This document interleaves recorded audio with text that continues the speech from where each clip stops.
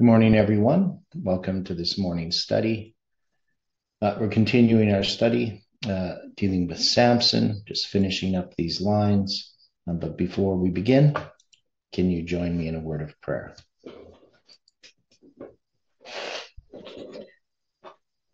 Dear Father in heaven, we are thankful for the time that we have this morning to study your word.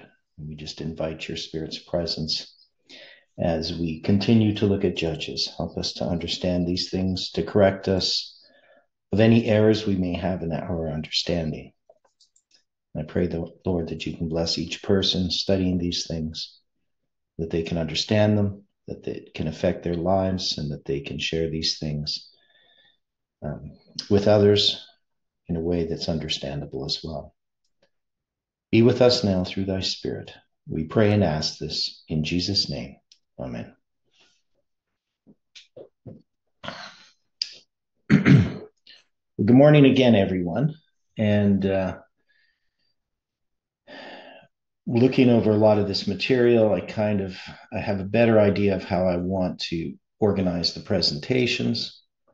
Now, I was looking over some of these other charts. So when it comes to Samson chapter 15,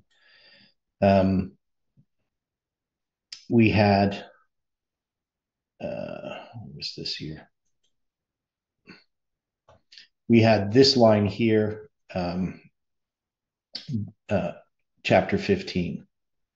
And you can see that this line that we have is a little bit different. That is, we created these lines. This line here addresses the first time we have the first day of the first month to April 5th, 2030. And so I know it's hard to kind of look at it and just jump in it. But there was, let me see here. This was based upon this 1,301,000 days, which is that period of time that's here. It's the 212th prime. The Mayan calendar date of 130100 is the second month of the 12th day in 1435 of the Hajj calendar, so the year of the Hajj. It's 187 Metonic cycles in 111 months. So this we're going to have to sort out, and this we're going to need to understand. So in the presentations we're going to do at camp meeting, I'm going to have to try to explain this. I don't really want to go through it right now. And but one of the things we see in Judges chapter 15, you'll see it down here at the bottom. We have Pentecost is Judges 15:1. But when we get into the story of Delilah, we get Judges 16 verse 1. And 16 verse 1 is a symbol of the wave offering, right? So the wave offering happens on the 16th day of the first month, and Pentecost follows 49 days later. So that is those two presentations, Colin's presentation and Odilio's presentation. And then you can see on this line, we don't have things in order. We have Judges 16:4 is November 9th, 2019, and Judges 15:18 is July 18th, 2020. And so there's a lot of detail in Samson when we went through it before that I don't remember. That is, I don't remember why we put these things in this order. So it's something that I'm going to look at. I have to go through the videos and figure out what we were talking about. But anyway, we have this this wave offering symbol here again as well, Judges 16:1, lined up with Judges 15:20, December 25th, 2021. And then Judges 15:1, February 12th, 2022. So again, these aren't in order. So I don't remember these. Like, I don't remember all of the reasons behind it. I remember that we did that, but I don't remember why. And you can see here what we were talking about yesterday with the lion roaring. We can see that that's 9:11 and 11:9 down here at the bottom, right? And then you have the lion and the honey. That's going to be that um, the story of, so he kills the lion, then you have, he comes and he finds the honeycomb in the carcass of the lion. And again, we're going to have the name of Samson. And the name of Samson has this characteristic of 81, both in the reverse gematria and the forward gematria, if I remember correctly. So if you type in Samson, it's going to be, the normal sum is going to be 81. Right, so I'll just show you this here.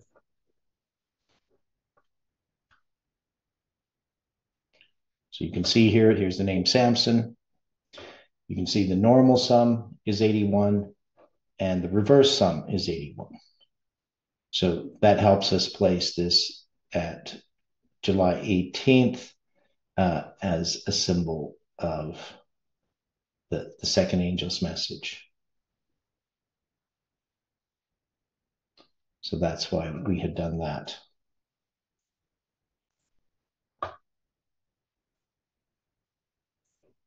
Right, so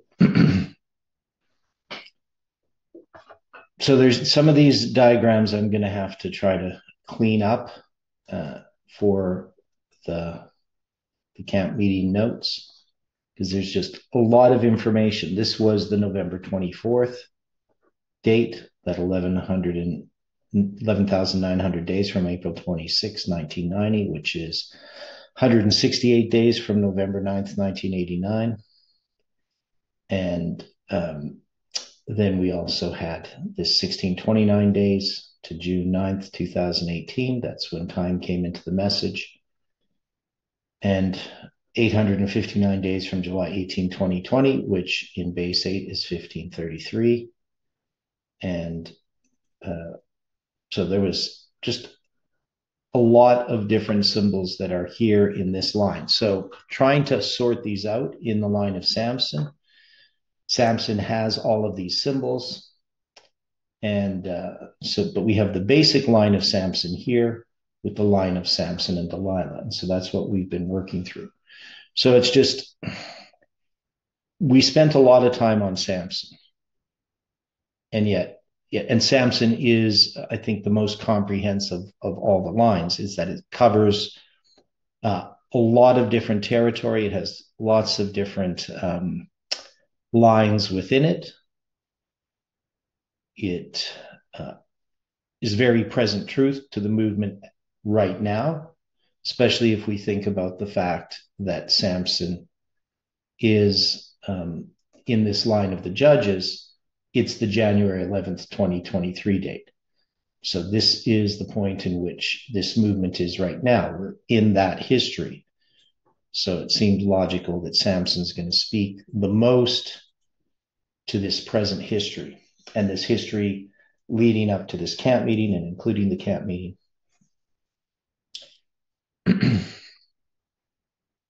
So when we think about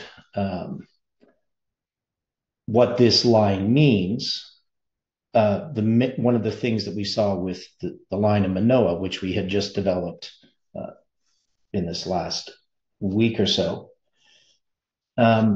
is that this is really about the character of Christ. This is about a revelation of Jesus Christ. This is about the looking glass vision. This is a message that speaks to our present need.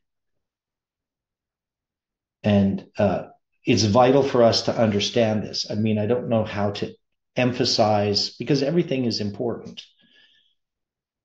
But right now we're at a point in this movement where we really need to understand ourselves. We need to know Christ. We need to have that light shine in the darkness. We need to be able to see our sins, to confess them, to forsake them, if God is going to use us. And this is what the story of Samson is about. It reveals to us our nature. Because Samson, even though he's a type of Christ, he's a type of Christ in Christ's humanity. The weaknesses of humanity are evident in Samson, and those are our weaknesses.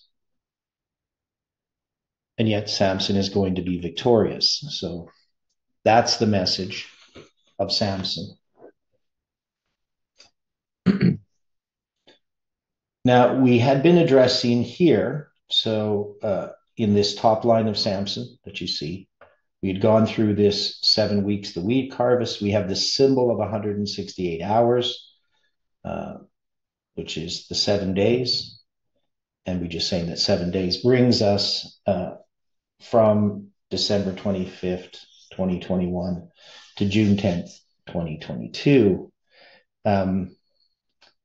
And we don't know particularly what that means.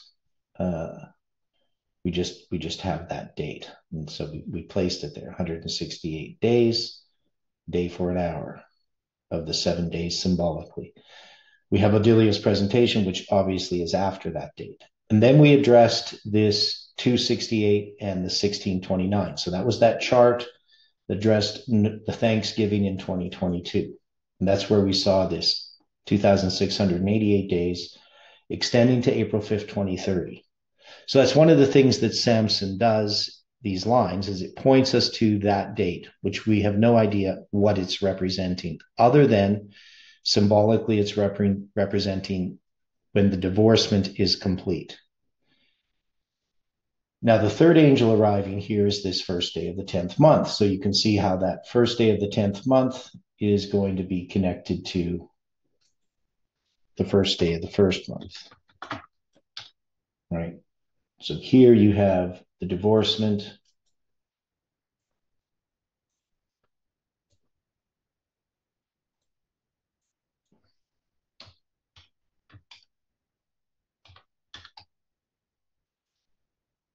Okay, so we have that divorce. That's between those two dates. It's from the strange wives.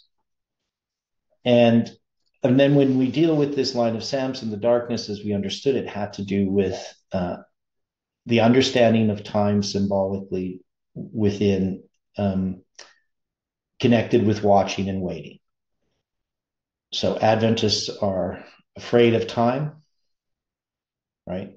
They don't want to talk about time or dates or anything. I mean, one of the oppositions that we had, and one of the main reasons we had an opposition to the 2520, why it was such a lightning rod doctrine or teaching, is that it was a number, right?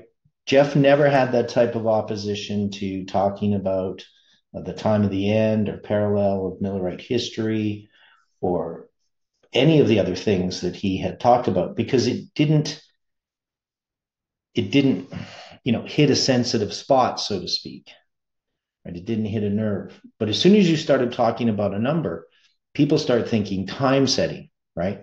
So remember, before we actually started setting dates, people were accusing us of time setters. The first thing I ever heard from somebody as an opposition when I was studying the 2520 is that Ellen White says there's no time after 1844. So they made an assumption that when we were talking about the 2520, that we were talking about the year 2025 or something like that. They had no idea. They didn't even get the number right. But they just saw it as time setting because it was a number. And that's just speaking to the fear that Adventists have regarding time setting of any kind. So the fact that we eventually ended up setting some dates and those dates failed confirmed for many people their suspicions regarding this movement. Right? So, well, they're time setters. We were right. They had a date. Okay. So we know that time is part of the watching and waiting, and that it has been a witness that God is leading us. And none of our time setting is in contravention of Ellen White's direct counsel against setting time, or the idea that, the third angel's message does not hang on time. Right? She's talking about setting dates in the future and expecting some event. And I think that would include even a restrictive idea of time that, you know, the Sunday law is going to be brought in by Trump. So that is going to put a restriction upon time, saying that it has to be Trump, because Trump, he's obviously limited as far as time is concerned. I mean, we don't know how long he will live. I mean, he could live to be 110. It's possible, not very likely, but it puts a limit on things. And then we also have, of course, Ted Wilson. Now, Ted Wilson could live a long time, but I don't think he's going to be the General Conference president, uh, you know, much longer. I mean, he might do another term again. We don't know. But we have all these conditions that are being set that are going to limit time. If we believe that, you know, that this election, Trump has to win it. Once this election passes in 2024, are we still going to be looking for Trump to be president if he's not elected? Right. So these are part of the problems that we have if we're going to be setting dates. So we can't put those restrictions, and we're aware of that even prior to setting time, when we said that Trump was going to be president, that he was going to bring in the Sunday law. There was sort of people who were a little bit tense about that within the movement, in that they said, well, you know, you're setting time, and especially people outside the movement, by saying that Trump's going to bring in the Sunday law. They looked at it as a type of time setting.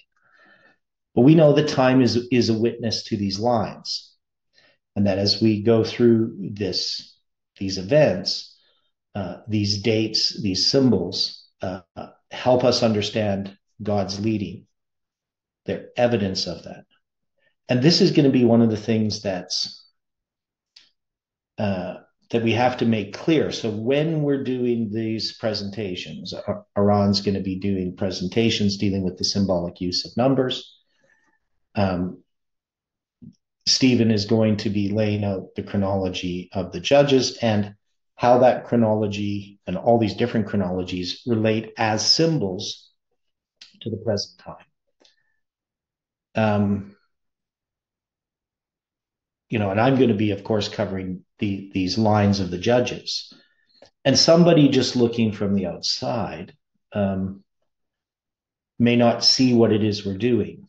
Now, I know that Dwight's studies and his messages have been regarding the character that's needed, and basically a warning about a warning to us about our own characters. And also, of course, the condition of this movement, because we know that this message is meant to stir and awaken this movement to its responsibility. And, you know, people just looking at this, seeing all these numbers, can see it as numerology, they can see it as time setting, but it's none of those. And so we have to be able to show this clearly, what this means. One is, it is line upon line. So without these lines, without a clearly identifying the period of darkness, and without clearly identifying the messages that these lines represent, these dates wouldn't be very meaningful. That is, we wouldn't know what they mean. We would have dates and we would have structures and we have symbols, but we'd have no way of placing them in context. So when we look at this line of Samson, then we see that it's addressing this issue of time, but it's addressing this within this movement, because this movement prior to 9/11 is in the same situation as the church in regard to time. Jeff is opposed to time setting, right? All of us are, right? We're opposed to time setting. And Jeff is cautious because he sees lots of people using time elements from the Bible and trying to predict events. And so he's not interested in that. But when 9/11 comes around, it provides a symbol that now starts to unfold a message of time. And that's going to be this increase of knowledge from 9/11 to 11/9. And this is going to be where the lion roars, right? So we're going to know that this lion roars here at 11/9, but that's also connected to 9/11. So we have the lion roaring. Maybe what we should put here,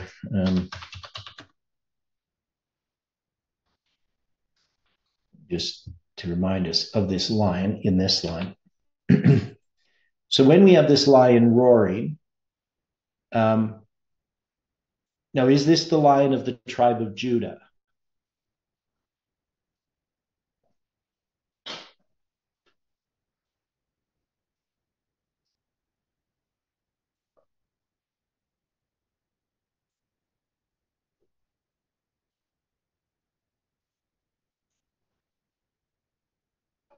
So is it the lion of the tribe of Judah that this lion is roaring?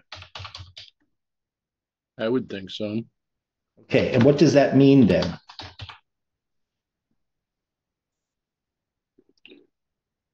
Didn't we apply this with what we've read out of Revelation? Okay, yeah. Now, now the lion of the tribe of Judah, what does he do in Revelation? Revelation chapter 5.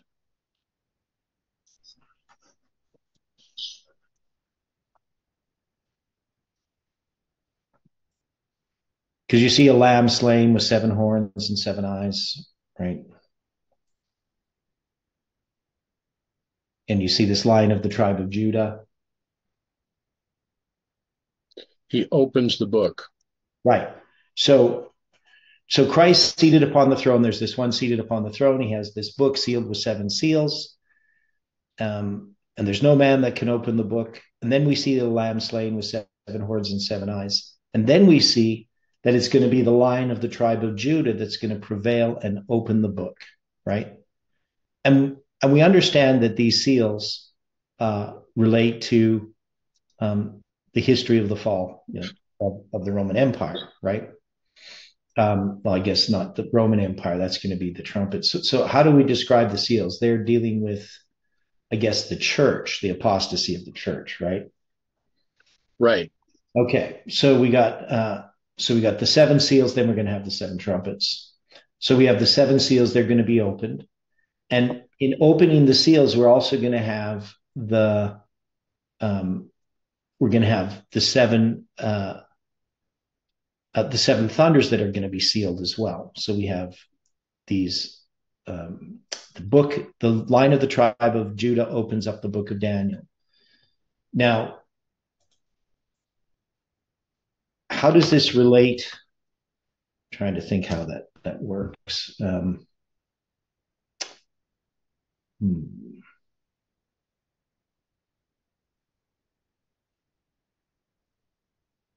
Because I can't remember how. Okay, so here's a statement by Ellen White. Once again, the Savior was presented to John under the symbol of the lion of the tribe of Judah and of a lamb as it had been slain. These symbols represent the union of omnipotent power and self-sacrificing love. So the lion represents, now we could say that the 7 horns is obviously representative of power, but the lion of the tribe of Judah also represents omnipotent power, and the lamb slain, self-sacrificing love.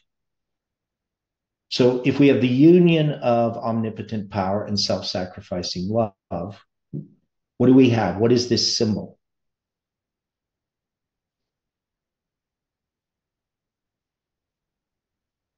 Wouldn't that be God's character? Okay, so this is God's character. It's the cross, right? That's what's being represented.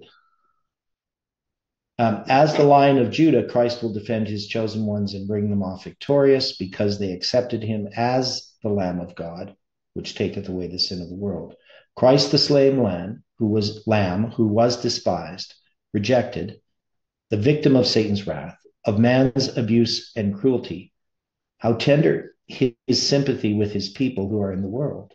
And according to the infinite depths of his humiliation and sacrifice as the Lamb of God will be his power and glory as the Lion of Judah for the deliverance of his people. Now, this, just trying to find where this statement was first. I don't know where the original statement is. It's in a number of different books. It's in Acts of the Apostles. It's in lots of different places. So if people want to look it up.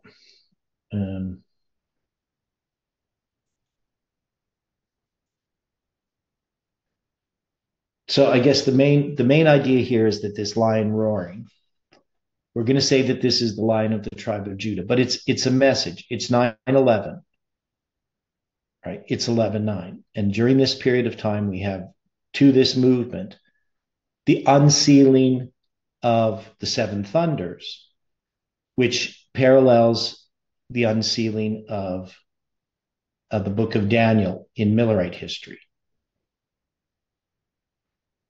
Does that seem fair enough? Yes. Okay. Now we get this honey from the lion, and we can see that's eating of the little book, right? So we see that in Revelation.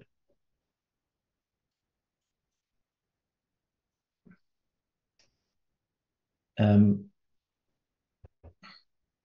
Revelation chapter 10, where we have the seven thunders, right? So you can see we have this little book open, right? That's Revelation 10, verse 2. He had in his hand a little book open, right? So this is the Lion of the tribe of Judah. This is the one who has opened this book. In Revelation 10:1, I saw another mighty angel come down from heaven, clothed with a cloud, and a rainbow was upon his head, and his face was as it were the sun, and his feet as pillars of fire.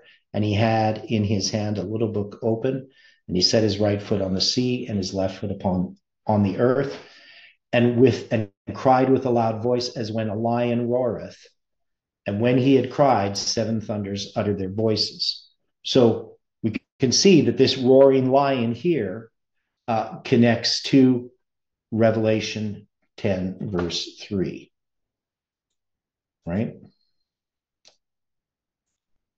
So I probably could put that in here.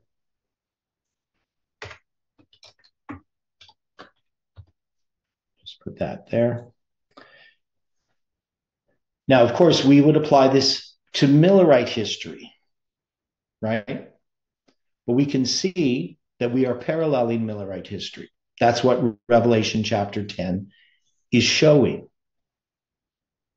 That what happens in Millerite history is going to be sealed up with these seven thunders.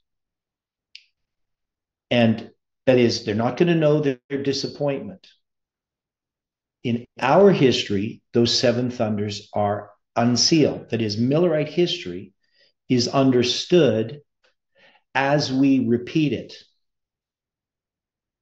Now, someone had asked me a question regarding the seven thunders. I had written a paper on it. They were reading it. And they were asking about why the seven thunders line is different, why it's changed.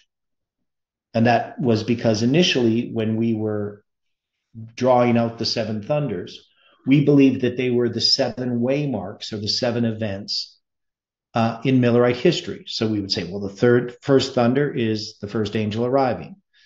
The second thunder is the first angel formalizing. The third thunder is the first angel empowered. We know now that that's not a correct way of understanding the seven thunders. Though I would think that anybody in this movement presently, that would be how almost everybody thinks of the seven thunders. That they're the seven waymarks, but they're not, right? So the seven thunders are a delineation of events, right? I mean, there is a delineation of events. They're setting upon a line, but the thunders themselves seal up the events, and they're unsealed in our history. That is, as we pass through the events, we unseal these thunders. So an argument was made by Peter Plum that we couldn't have the seven thunders be these seven waymarks because he was interpreting these thunders as these waymarks, and not all of these waymarks are thunders. That is, they're not something that is heard. So we can't just do that. We can't just take these seven waymarks that we see here all the way up to the third angel arriving and saying those are the seven thunders. But we know that the seven thunders are the sealing up, the complete sealing up of Millerite history, and they're experienced in our time. So again, they're not going to be the waymarks in our time, because as we unsealed the seven thunders, they weren't unsealed in that way. What was happening is we were understanding the events of Millerite history, the significance of the lines of Millerite history. So in some ways, you could say, well, they're related to the seven waymarks, but they're not just directly the seven waymarks. I don't know if that makes sense to people. I explain it better in the paper, but by looking at Ellen White's statement. But if we take this understanding of Revelation chapter 10, that this lion roaring is related to Millerite history, the events in Millerite history that are going to be sealed up in the seven thunders, we can see that in this movement, not only is the book of Daniel also better understood, but Millerite history is better understood. And that lion roaring is that period to November 9th, 2019. This is the unsealing of the seven thunders. Doesn't mean they're all completely unsealed, but at least we come to a certain point in our history on November 9th. And then we're going to eat this little book. And you can see how when we eat this honey from the lion, right? We eat the little book, it's going to be sweet in our mouth and bitter in our belly, right? And that's going to be July 18th. But then after July 18th, we have the riddle. So this is at the end of the 777 days. This movement is proposed, has a riddle proposed to it from God. And part of that riddle is Colin's presentation. Part of that riddle is what Stephen presented. Part of that is what was presented regarding Ezra 7:9, the 3 days, and how that relates to the end of the 777. And also Odilio's study, which is going to come 7 weeks later. It's going to be part of that. That's going to be the formalization of it. And then it's empowered on November 24th, 2022, when we find the 2688. And so what we see there with the 2688, tying that with the 1629, is that we have made an application for an additional extension of time before we have to do our taxes. And now, what would that mean symbolically? Because we know that this has to do with the United States government tax form 2688. So how does that relate to this divorce?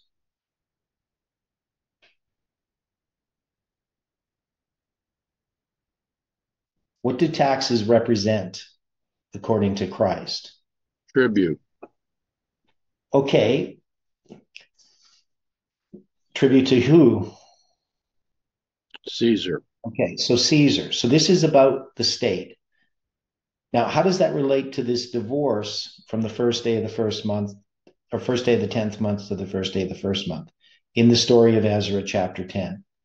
Why can Ezra do this? because he was accepting the laws of God to tell the people that they were not following after God, that they'd followed after their own heart. Okay. And he was given civil authority because of Artaxerxes' decree. Right. Okay. So the fact that he had this civil authority to do this is an important aspect. Now, I don't know what this particularly means in the context of this movement, but there has to be some authority, some civil authority involved in this divorcement, right? I know in Canada, I mean, divorces are a civil matter, right? Not a criminal matter. You go to a civil court to get a divorce. And so this is going to be done according to the law, right? This divorce. That means in the case of what happens in the story of Ezra, that means that the women are going to be compensated in this divorce. The children are going to be cared for. There's going to be alimony and child support, right? They're not just going to be cut off because they would die, right? I mean, a woman who's been divorced, who's not cared for, is in a very precarious situation. She's not protected because the state doesn't really protect people. It's going to be families and structures that provide this protection for women. So this divorce, if it's not done according to the law, would be very cruel. But this is done according to the law. And so we're in this history of January 11th, 2023 to April 5th, 2030. We don't really know what it means. That is, we have some idea of what this divorce is about.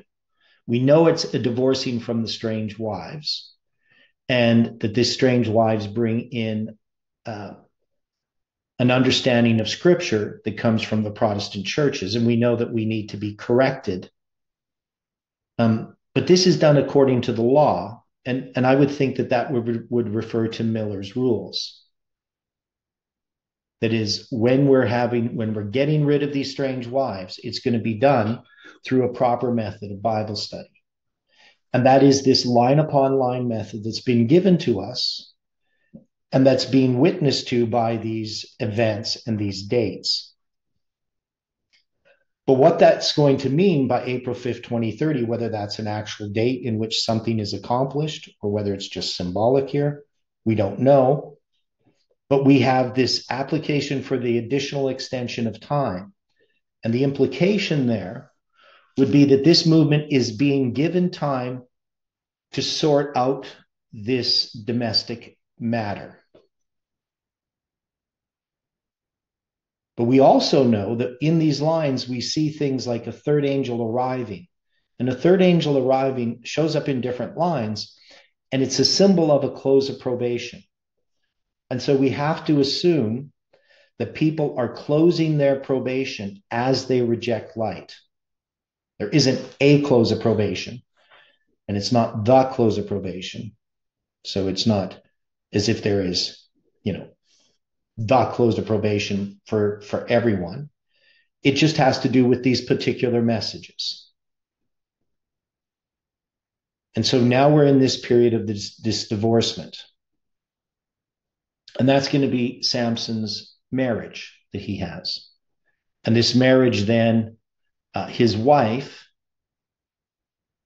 in a sense, Samson goes through a divorce as well. I mean, a type of divorce, right? Now, we don't have a verse for this. So we have, in this line here, we have 15, verse 4 to 5, as being the second angel empowered. And Judah and Dan are both called lions' whelps in Scripture. Genesis 49:9, Deuteronomy. So what's a whelp? It's kind of an old-fashioned term. It's a lion's cub or a Lion wolf cub. cub, but this is a lion's. So the lions come. So they're baby lions, right? It's not even just like a young lion. This is like a lion cub, right? Now we know Samson was of the tribe of Dan, right? So he's a Danite. So, and we know Dan is the one of the tribes that is excluded in the 144,000 because he's a backbiter. He's a judge. He's critical, right? So Samson being a Danite, this describes this movement very well in that aspect because it's been a problem in this movement. All of us have been a part of criticizing, making assumptions about other people instead of talking to the person. So we've been gossips, misrepresenting others' positions, and not building up and supporting people in their struggles, just cutting them off, right? Blocking them, all these types of things, writing them off, whatever you want to call it. And this, of course, is a characteristic of Dan, the judge, which is similar to the accuser of the brethren. So it's a satanic character that we have.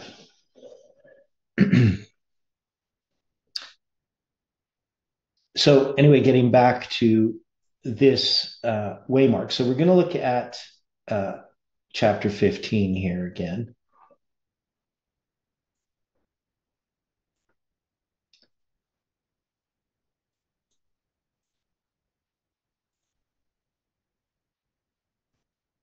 Okay, so 15. Now this was this part where Samson went and caught 300 foxes and took firebrands and turned tail to tail and put a firebrand in the midst between two tails.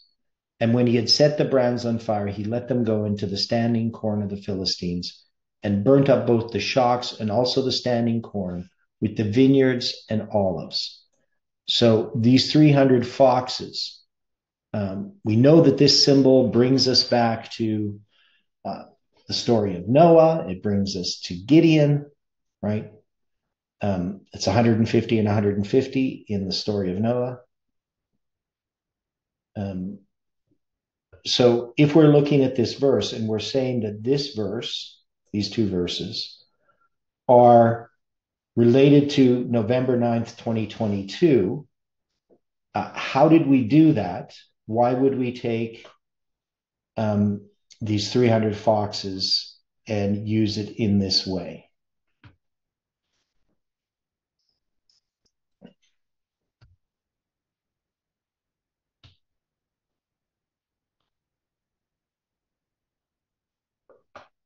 Does anybody have any thoughts about that?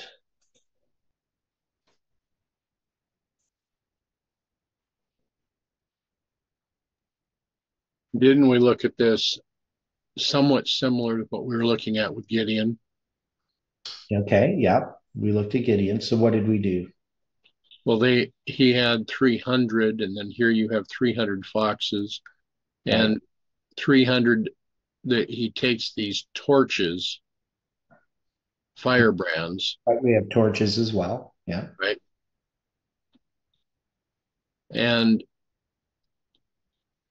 so you have the 300 or 150 pairs that are now going out to destroy the fields of grain of And the Philistines. yeah, and the olive and the vineyards and the olives. Right. Right. So you got the grapes and the olives. So these are the teachings and doctrines of apostate Protestantism. Right? Right. So that has to occur in this movement. Now, we had addressed this period of time from the first day of the 10th month to the first day of the first month with that 30, 30, 30 that we had. Those can represent 3 months, right? So I'm just going to show you this chart here. So this just again relates to this divorcement. This is just another symbol addressing that. So on the top there, you see If we take 30 plus 30 plus 30, right? So we're taking that other part of that story, but we're taking these 30 groomsmen and their 30 changes of raiment and the 30 Philistines who get, killed by Samson. And you add those together, you're going to get a period of 3 months, right? That's going to be 90 days. And if you take 90 days and you multiply it by a lunar month, you get 2,658. And if you count from December 25th, 2022, 2,658 days, it brings you to April 5th, 2030. But we had also used the 88 days in the story of Ezra 10. So from the first day of the 10th month to the first day of the first month is 88 days.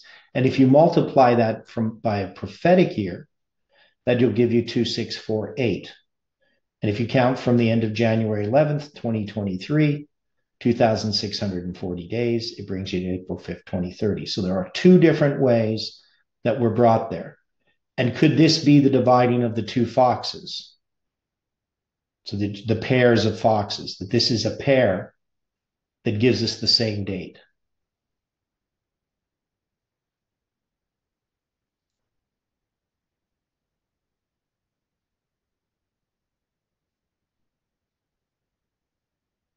Does that make sense? Logical. Okay. Now, so we'll go back to this line.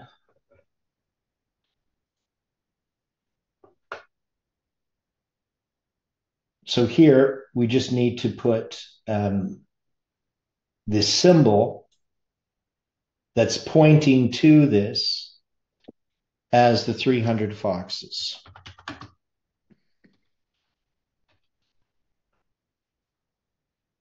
That's going to be in the story of the 300 foxes.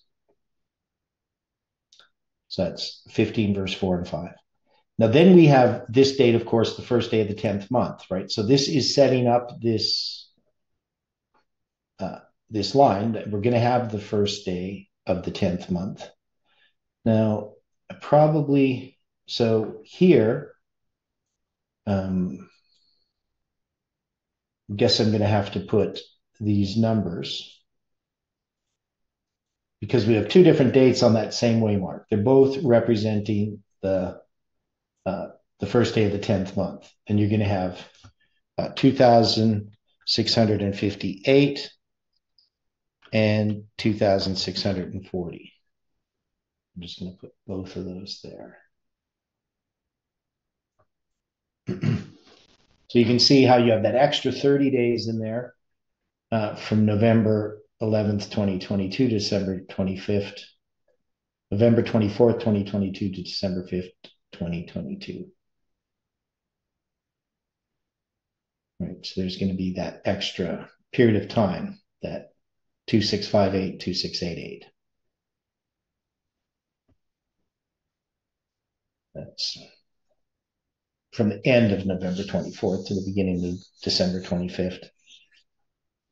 But anyway, we can see how that works out. But we need a verse for here for the third angel arriving. So we're going to go to Judges 15.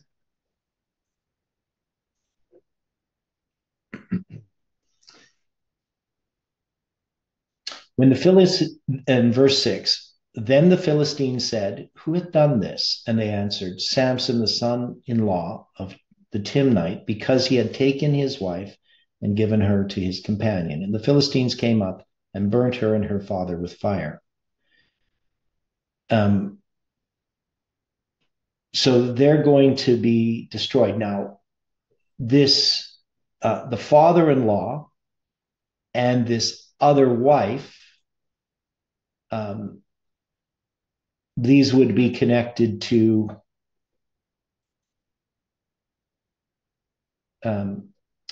this divorcement, right? I mean, I'm not sure how this fits in with this line. Um, but anyway, so it's going to be connected to those verses. And then in verse 7, and Samson said unto them, though ye have done this, yet will I be avenged of you. And after that I will cease. And he smote them hip and thigh with great slaughter. And he went down and dwelt in the top of the rock Etam. And then the Philistines went up and pitched in Judah and spread themselves in Lehi. And the men of Judah said, why are ye come up against us? And they answered, to bind Samson we are come up, to do to him as he hath done to us. Then 3,000 men of Judah went on the top of the rock Etam and said to Samson, knowest thou not that the Philistines are rulers over us? What is this that thou hast done unto us? And he said unto them, as they did unto me, so have I done unto them.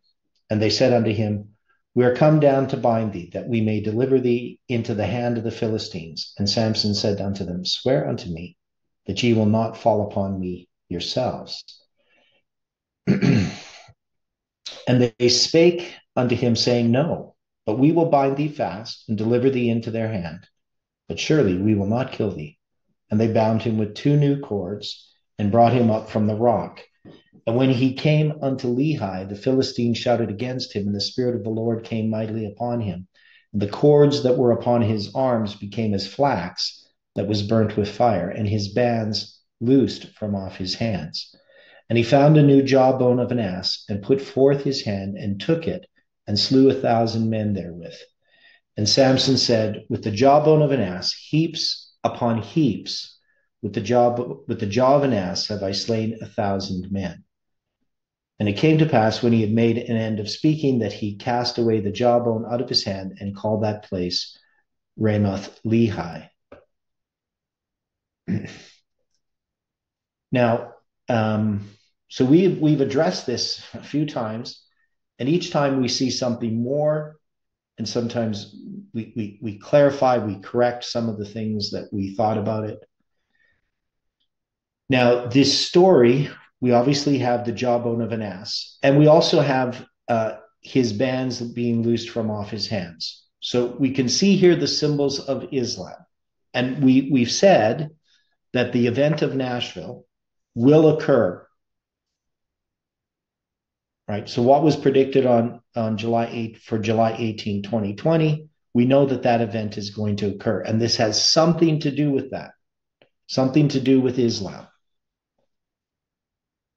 But I don't know exactly what it means, how we could apply it, directly. But we just know that it has to do with that. And he's going to. So, how many men are going to? Is it going to take to bind him? Does it say? Let me see here.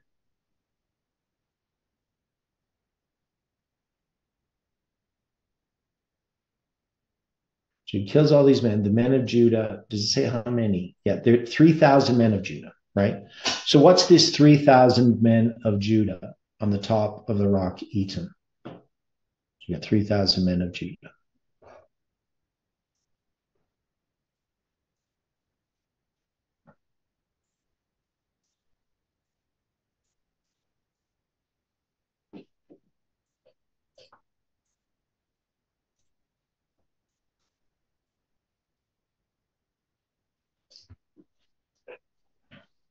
So what is this representing?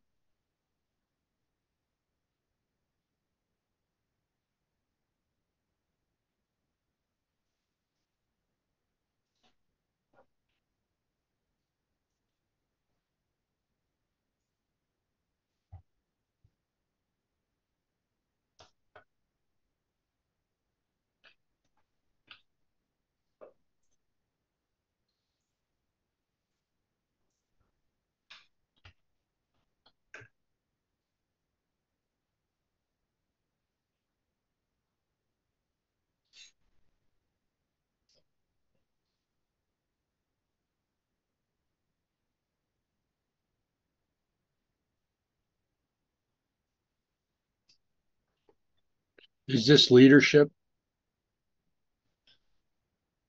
Okay. Well, I don't think so. I wasn't happy with his leadership. Okay. So these are men of Judah, right? So remember, Samson is a Danite, right? He's over in this area of the Philistines, right on the border of the Philistines. But it's going to be men of Judah who are going to um, be attacked. So the Philistines went up and pitched in Judah and spread themselves in Lehi. So why are the Philistines doing this? Why are they coming against Judah?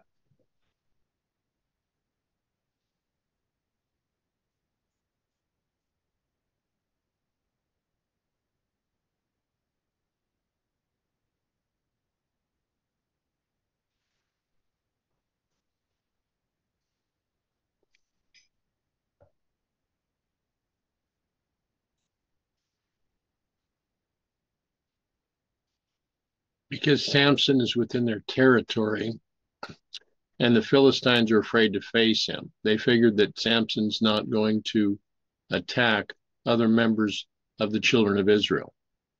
Okay.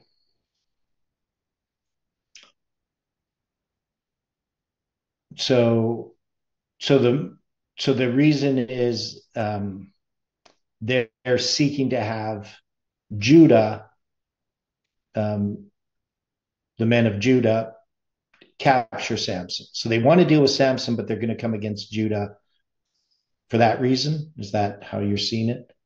Yes. Okay. Yeah, I think that's what's happening. It's not clearly stated, but I think that's what makes the most sense.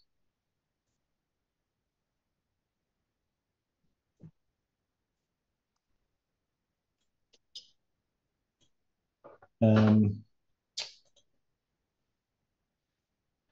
Now, what about the 3,000 as a symbol?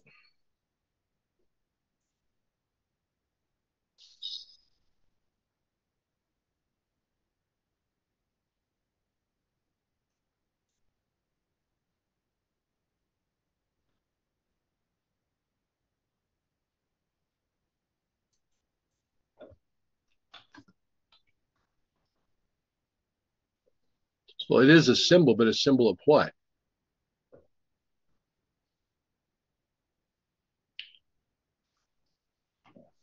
Yeah. So now 3,000, I mean, it kind of relates to the 300 as a symbol. Do we have any other examples of it?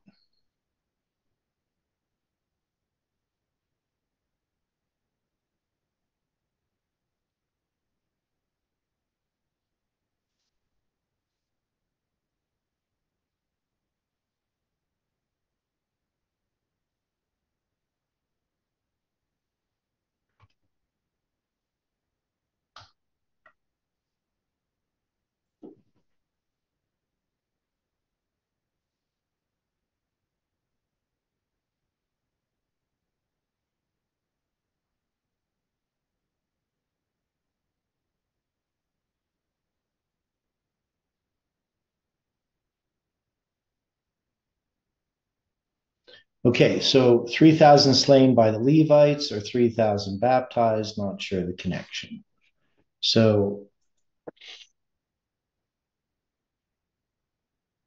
So we have 3,000 in other places, right? Correct. Okay.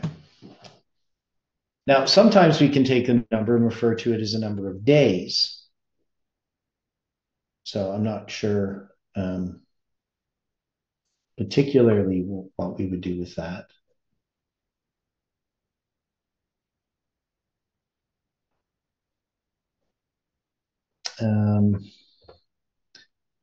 Now, if we counted from April 5th, 2030, and we counted back 300 days or 3,000 days, we get to January 17th, 2022.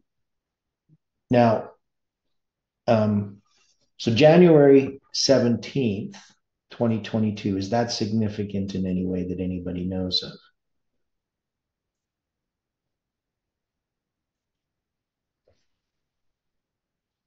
Yeah, we have 3,000 who joined the church in Acts 2, verse 41. So it's tied to Pentecost. It's tied to the Levites killing 3,000. It's tied to 3,000 that are baptized. Now, what if we take it as 3,000 days and we count 3,000 days prior to April 5th, 2030, and we get January 17th, 2022? Is that significant at all?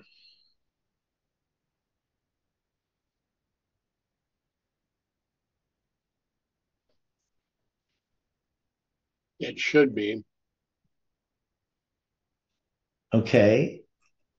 You're saying it should be January 17th, 2022 should be? You asked if it was significant, and I said it should be significant. Okay, it should be significant. Okay. But why is it significant? Do we know? Do we have anything that we can? Now, it's kind of interesting, at least for me, in that when we look at the studies that we did, we do a study every morning, and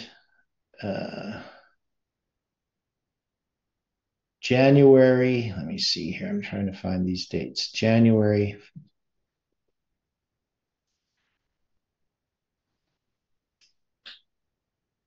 So I'm looking at the wrong year, January 2022. For some reason, they're not in order. I can't find that we did a presentation on that day, and I don't know why. It's a Monday.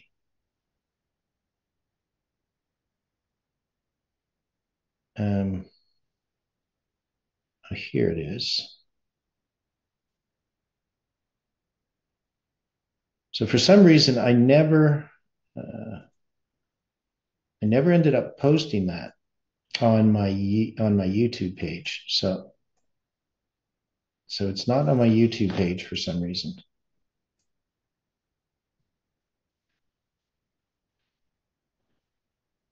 No, I don't know if I even have it.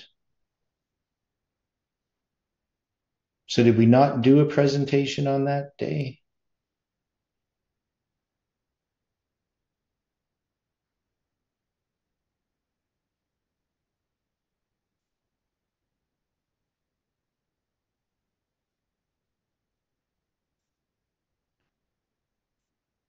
Oh, I may have given it the wrong date. Okay, that could be why.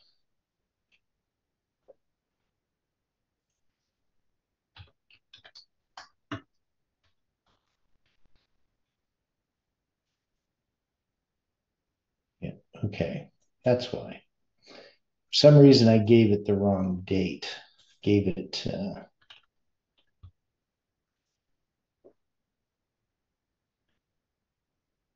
Don't know why I did that. Anyway, that was where we're studying on the line of Abraham. So in 2022, we had just started that study less than a month before. So I don't know if that means anything. I'm just saying that I don't have any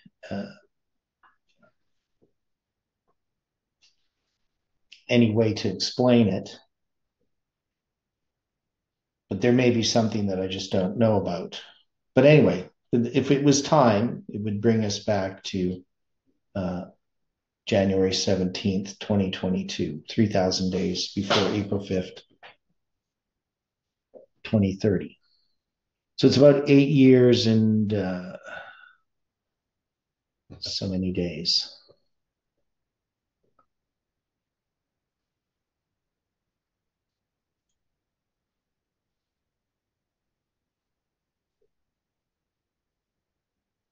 Yeah, 8 years and 78 days. That's how long that period of time is. So, okay. So those are just things we're trying to figure out, whether that makes sense in any way, whether we'll understand it later on. I don't know. Now, when we look then at this story, we have this 3,000 men. We have these symbols tied to 3,000, so it's not an uncommon symbol. But we just don't know how to apply it at this point. But we can see that they're going to bind him, right? And then he's going to be loosed. Now they're going to bind him with two new cords, right? So we see this similar type of thing in the story of Delilah, the idea that you can bind him, but you obviously can't.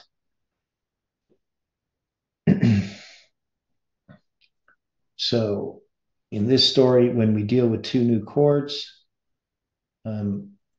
string, a wreath of foliage, band, cord, rope, thick bough, branch, and they're new, chadash, fresh, and there's going to be two of them, shanayim,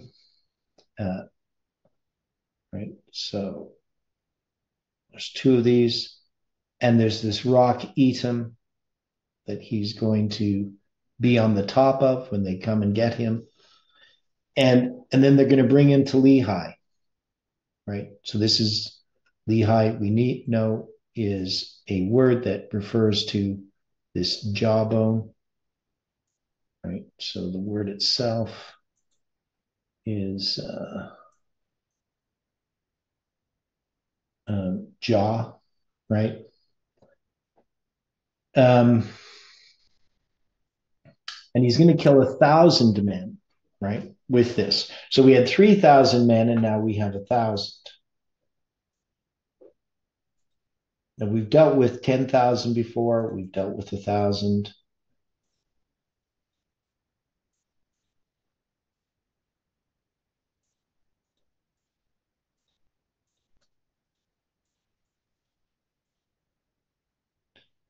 So it's going to be 2 years and 269 and a half days.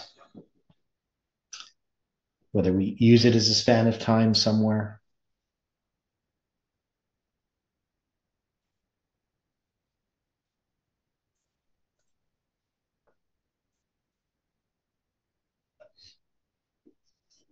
I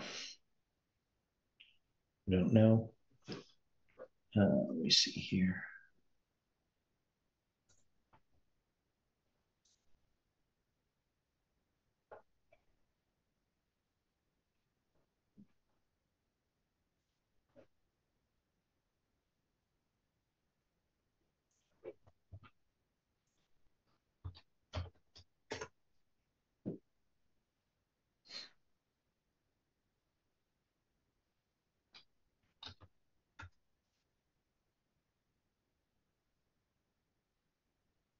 So I don't know. I don't know specifically what we could do with this 1,000 days, if we took it as 1,000 days. But anyway, we have 1,000 that he's going to slay. And we looked a lot at the symbol of 1,000, what it means. But whether we can apply this here, I don't know. But anyway, he's going to be loosed. His bands are going to be loosed. And this is going to be a jawbone of an ass. And we know that the winds are loosed, and that's going to be Islam that is going to come as part of that, right? These winds. So can we say that this is, because it says in verse 17, and it came to pass when he had made an end of speaking. And what is speaking? It's just going to be the word dabar, which means a word. That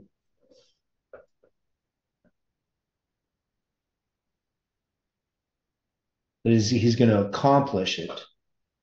Right? He's going to accomplish his word. That he cast away the jawbone out of his hand and called that place Ramath Lehi. So what can we see here?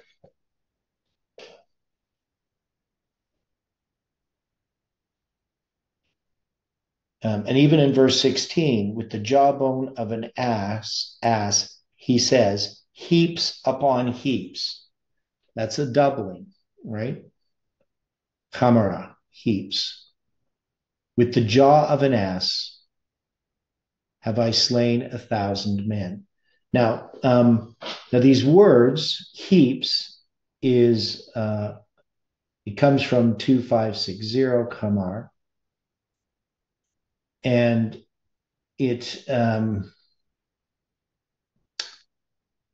it's related compared to 2560. So it's a bubbling up that is water, a wave, earth, mire, clay.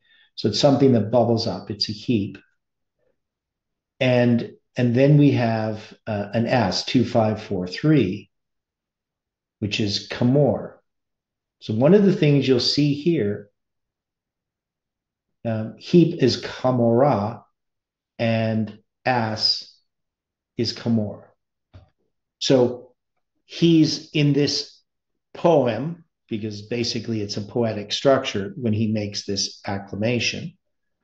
He's using a pun or a play on words with the word of heaps. He's taking that from the word an ass, right? So the jawbone of an ass. So why does he do that? Why do we have puns in scripture? It's not for humor's sake.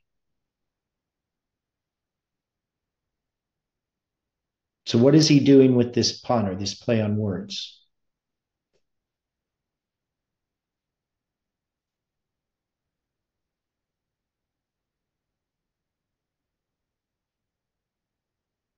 Okay, Angela says regarding the 1,000, 2 years and 9 months. That's 1,000 days, could represent the 20th day of the 9th month of Ezra 10. Well, that's interesting, because that's one of the things that we've addressed here. Okay.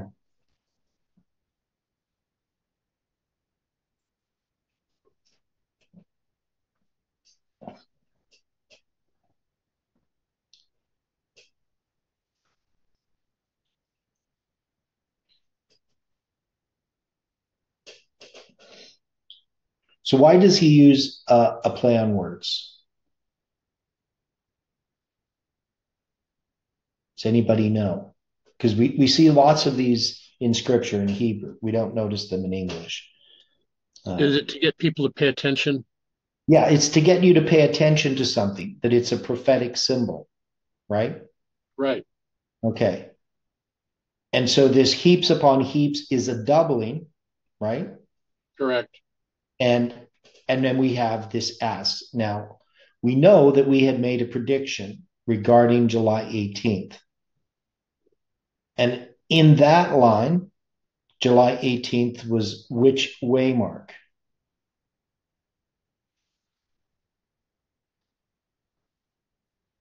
Yeah, punning can be mockery too. I don't know about that. It's sometimes used in a mocking, just because it's a play on words. And here it is.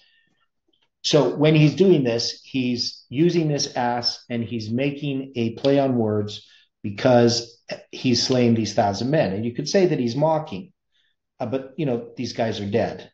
So, I mean, you could mock the dead, I guess. But I mean, more here, it's about a prophetic symbol that we're asked to pay attention to.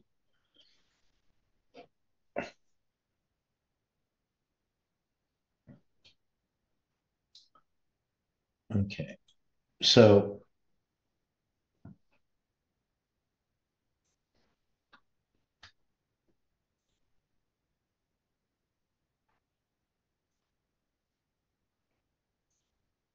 we have this play on words, we have this doubling. We know that this can relate to what we had predicted, the midnight cry, however different ways we looked at the waymark of July 18th. But it's connected to the second angel's message, right? So we sometimes had it as midnight, sometimes the midnight cry. But it's a doubling, right? Heaps upon heaps.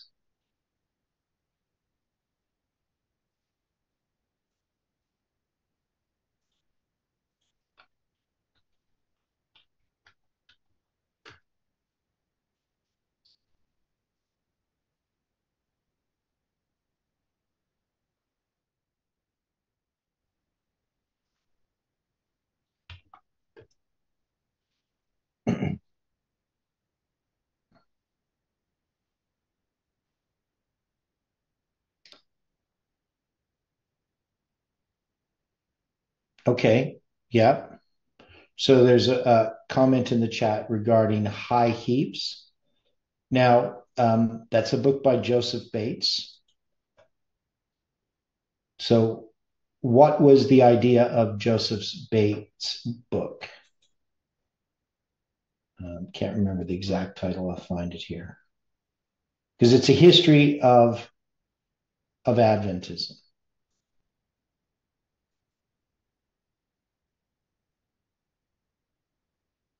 It's called Second Advent: Waymarks and High Heaps. Okay, so if we have heaps upon heaps, it's a doubling.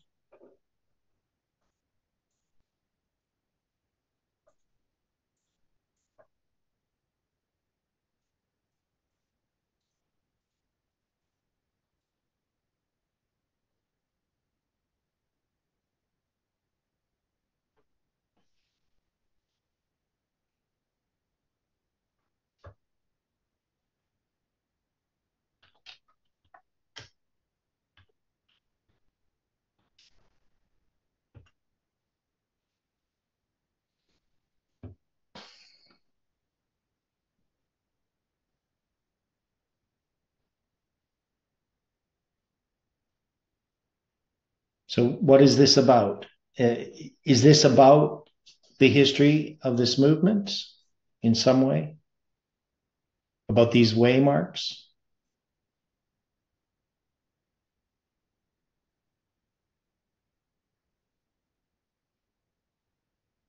So, I don't have an answer to this, but I'm just saying that we have this heaps upon heaps. We have this jawbone of an ass.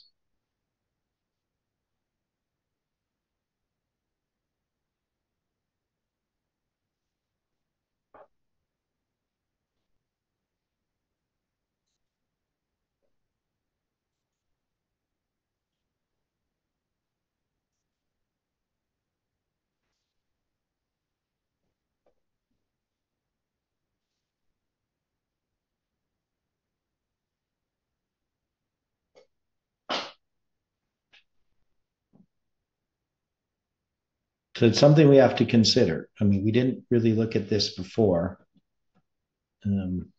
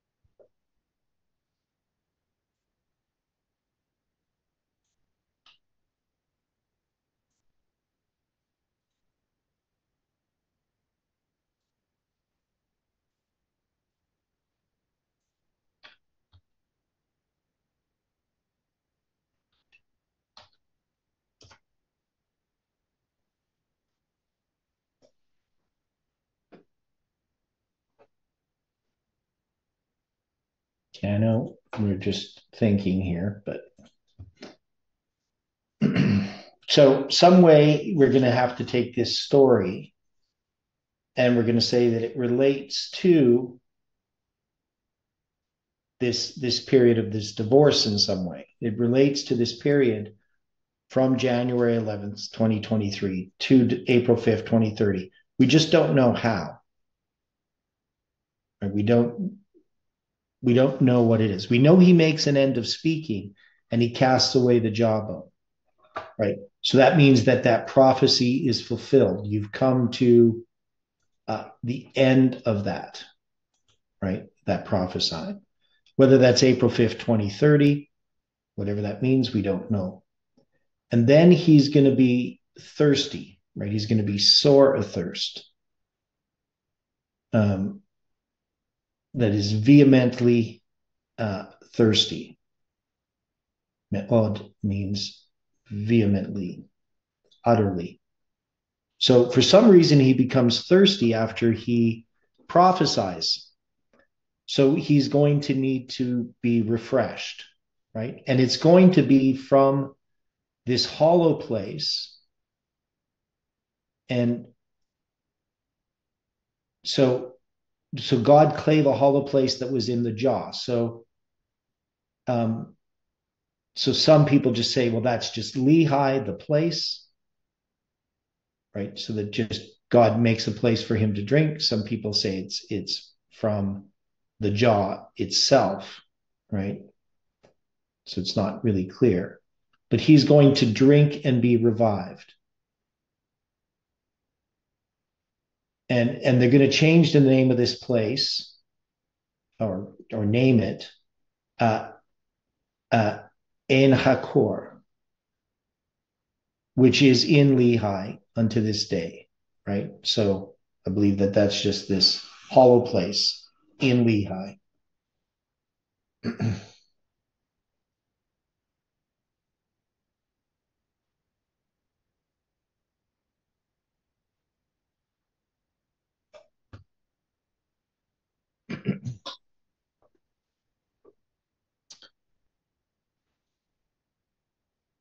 Okay, so what do we do with this line?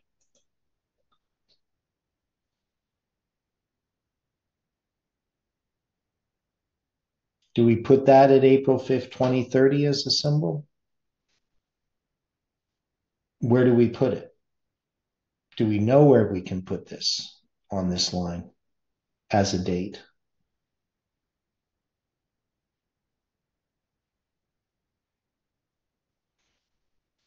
So think about Samson. Samson is this message, right? It's this message related to time, right? The understanding of time in this movement.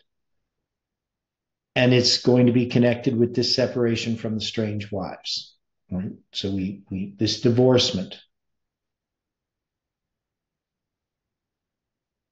And he's going to, this message is going to speak when he's slain 1,000 Philistines. And the message that he gives, and he's going to do this with the jawbone of an ass, right?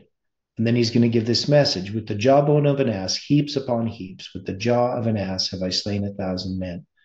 Now, if we take this waymarks and high heaps as somehow connected, that is Joseph Bates' book, it's a story about the Millerite movement and early Adventism, right? It's a history of this movement. And this is what we are doing in setting these things on a line, right? We're going through laying out these waymarks on this line. So this is how this message is speaking. Am I making sense?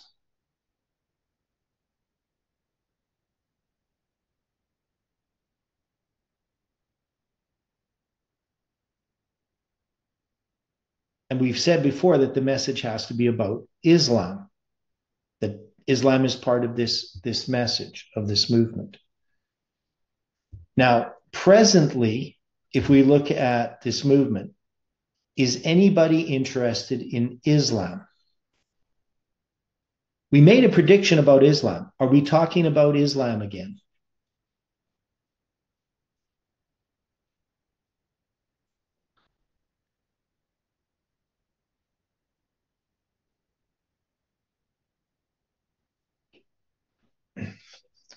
We're not, right?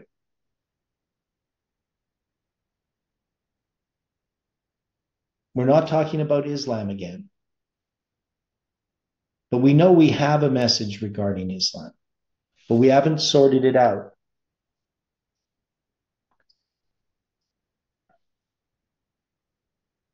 But we made predictions regarding Islam. Originally, the waymarks that became Raphi and Panium were that there were two events, there was two events connected with Islam.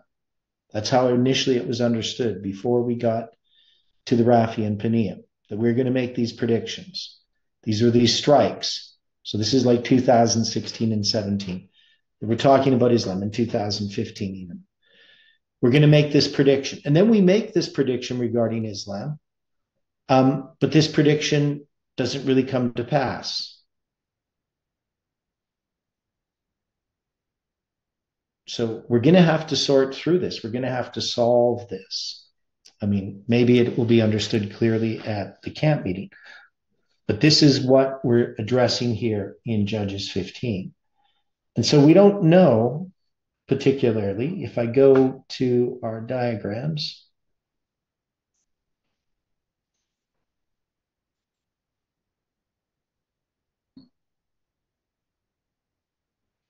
so if we go here,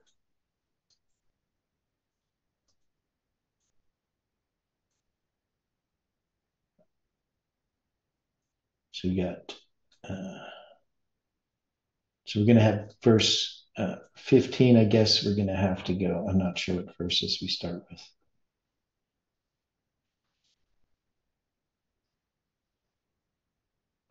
But this first part dealing with, so I don't know how we address this, because we have a lot of verses here. So we'll do this tomorrow, or not tomorrow, because today's Thursday. So we'll have to do this on Sunday. We'll try to get these lines drawn out so that we actually have some verses. But I think that this part dealing with April 5th, 2030 is going to be these verses dealing with, because this is going to be like verse 6 and onward. And then over here, you're going to have the part dealing with Samson slaying the 1,000. So this is going to be Samson as well, dealing with his being captured. And then this is going to be him slaying the 1,000. So you're going to have the 3,000 here and the 1,000 here. I'm just going to do that down here. And you're going to have this 1,000. At least that's how I see it right now.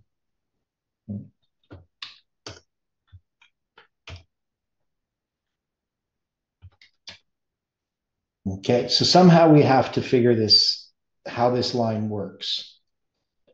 But one of the things it would point to is that the prediction that we're talking about with Nashville is still future, but it will occur. We're not predicting that it's going to occur on April 5th, 2030. But we do believe that somehow in that period of time, this message is complete. That is, the measuring of this time is complete. I don't think that we're going to continue, and I'm not saying it's the year 2030. I'm just saying at some point, we stop these lines in this way, right? At some point, whatever that means. But what we're doing right now is not the message that we're giving to the Levites. We're not going to be going through all of these waymarks in our history and showing this. There's other things that we're going to show them, but it's still related to understanding this chronology of the prophetic periods, just not in the detail of our history. So hopefully, we can get this sorted out next week, because we still have a bit more to sort out. We still have Samson and Delilah, which I think we have a bit more sorted out. I think that one's a little clearer, because one is it relates to this line. Okay, any final thoughts before we close with prayer? Okay, let's pray. Dear Father in heaven, please be with us throughout this day and help us in our personal study. And we pray for the studies tomorrow evening and on Sabbath. And we just ask, Lord, that you can continue to teach us, help us to be obedient to your word. We pray this in Jesus' name. Amen.